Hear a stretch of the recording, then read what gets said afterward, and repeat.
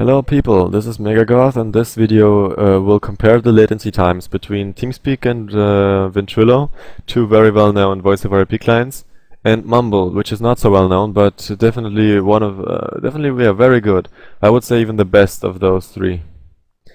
Yes, it has the lowest latency and an astonishing voice quality. So let's just check out TeamSpeak first. Link engaged. Switched channel. Member joined. Switched channel. Microphone muted. Check.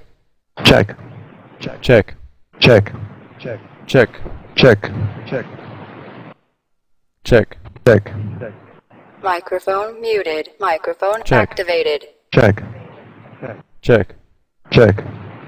Member link disengaged. So that was TeamSpeak. Let's check Ventrilo next.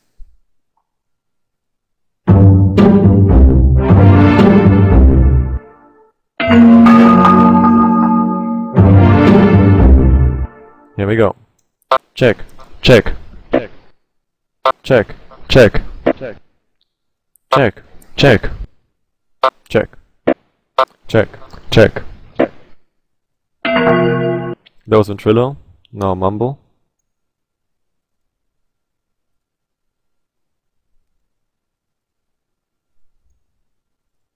Check. Check. Check. Check. Check. Check. 1, 2, 3. Check. Check. 1, 2, 6. Bitch. Ah, nice, huh? Pretty quick. So, well, yeah. As you can see, Mumble has the best latency. Just get it, and link is in the description. You will also find a tutorial video somewhere on my videos, so just check it out. Spread the Mumble tool. It's awesome.